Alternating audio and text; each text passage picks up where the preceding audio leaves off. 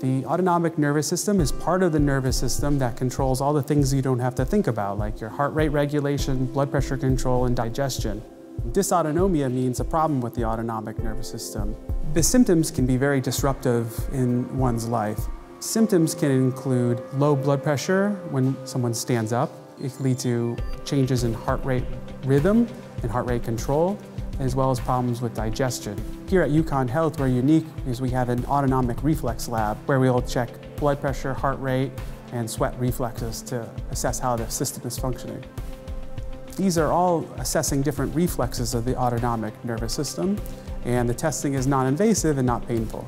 Start breathing in with the arrow as it goes up, and then breathe down with the arrow as it goes down. We'll provide a comprehensive evaluation to get to the right diagnosis and begin treatment.